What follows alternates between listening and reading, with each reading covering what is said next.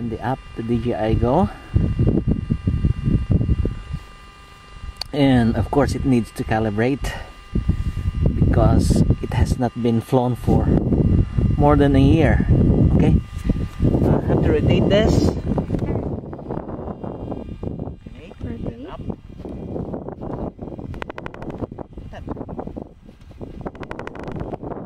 Did it work? Yeah, it worked.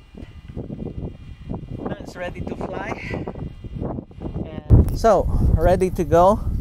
Our point is to fly over there, but let's test first if we can control it because it has not been flying for more than 1 year.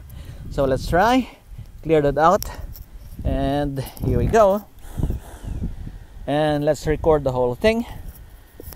There you go. I almost forgot the record. I think I need to compensate a little bit here. Is it working? What's going on? Anyway, so trying to fly. No? Wow,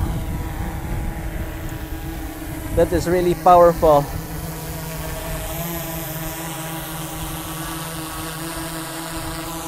And now it's up there. Let's try the controls though. Let me see. Wait a minute. It's a little dark, so okay. Okay. I'm trying to push forward. It's going okay.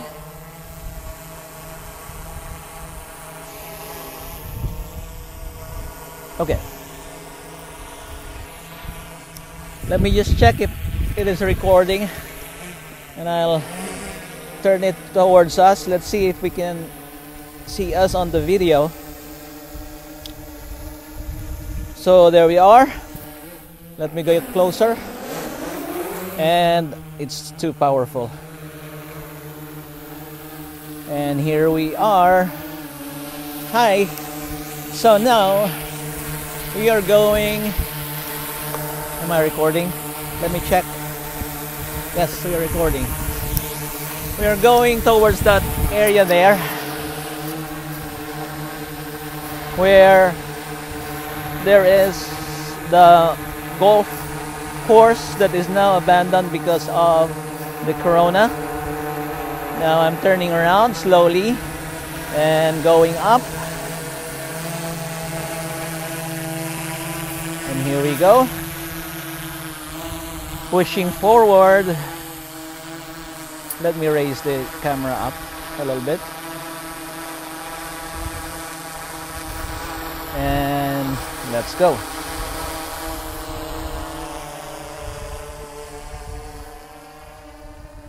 So our altitude is 11 meters. Let's go up.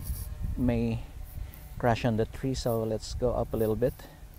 Now we are on 16 meters, 18 meters now. And we are 71 meters away. The good thing about this is that you can see it even it's far away. And in Japan you have to see the visual line of sight rule of flying the drone. And you can see here, these are parts of this abandoned golf course. They're flying over straight actually, and it's now actually deserted. It's like becoming a desert. It's sad actually. Nobody has been playing here since the pandemic, and this was really lush and beautiful before. And I'm now around 400 meters away, and I can still see it. That's so good. And I think you're gonna stop here and then fly a little higher. Let's see if we can. So this is a very long golf course. You can still see the shapes of these shots, and it goes like 4 kilometers length, or even more, because it has to cross the bridge, under the bridge. And now I'm having difficulty now of receiving the video feed, but I have approached the limit of the height, which is 144. So I'm gonna turn around. This is the Tonegawa River.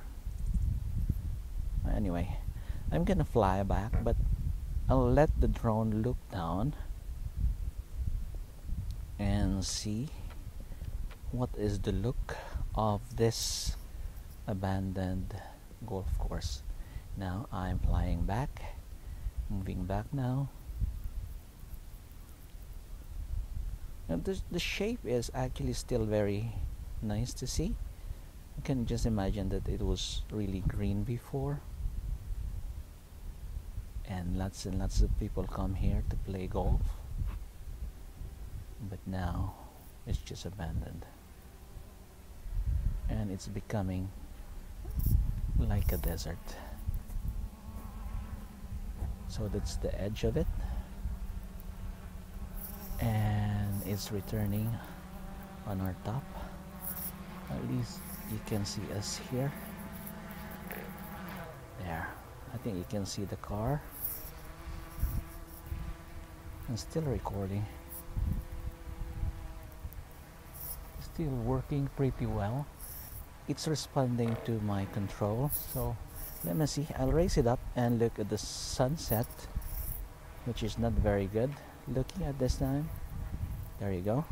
And then I'll try to land and slide, and that's it. Supposed to be landing right now. We are at 51% power. It's landing while it's looking at Menuma. Let me adjust a little bit the lighting.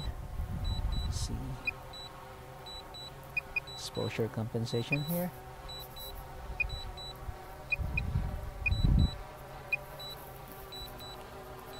And then let's control a little bit so it comes nearer to us.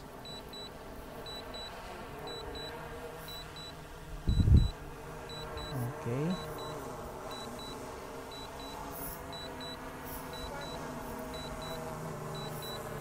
And here we go.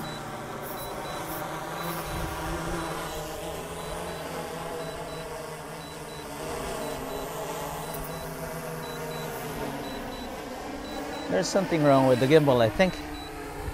It is now landing, but when it's too fast. It actually fell or something. Something is wrong, but yeah, it's still working properly. Now I'm approaching it. We still have 44% power. Now I'm putting off the record button for a while. So everything seems to be working still, except that there are something different. Like landing, it landed too fast. It's almost bounced off the ground. And I noticed that when you move sideways, the gimbal actually doesn't compensate that much. Maybe we have to recalibrate the gimbal. Now let me try some more controls. I'll try to fly this more. It's now at 44% power. And okay, let's arm it again. And here we go.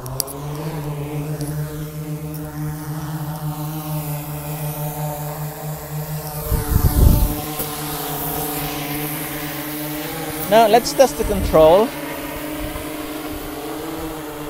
I'm going to push it on the other side of the soccer field, and let's see if we can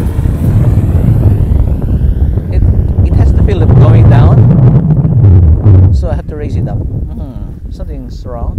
I have to turn it around now, and there it goes. Is it going down? No, it's not going down. I think the wind influenced the going down part. And let me rotate again. Let's see.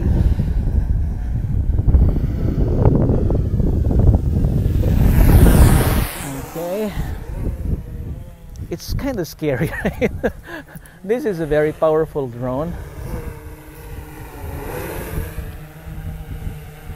Not unlike the Mini. Now you see this. If I push it on the left,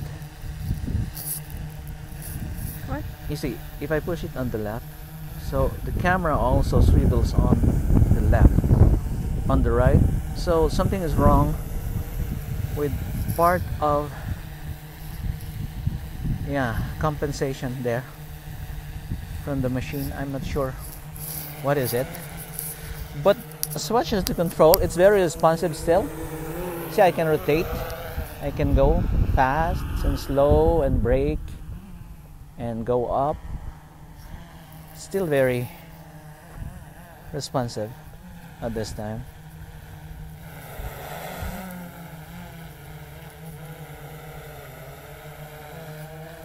Yeah, let's go to the riverside and then return before.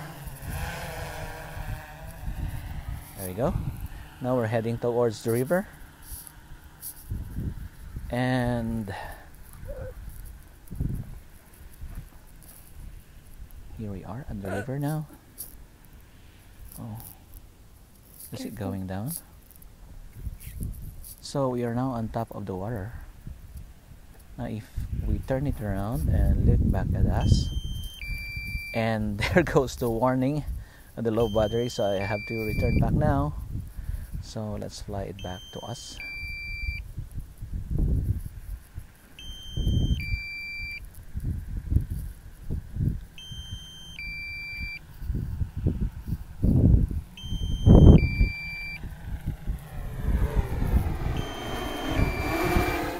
And we are landing. Okay, let's land it manually, slowly. Maybe it's much better manually. And there you go.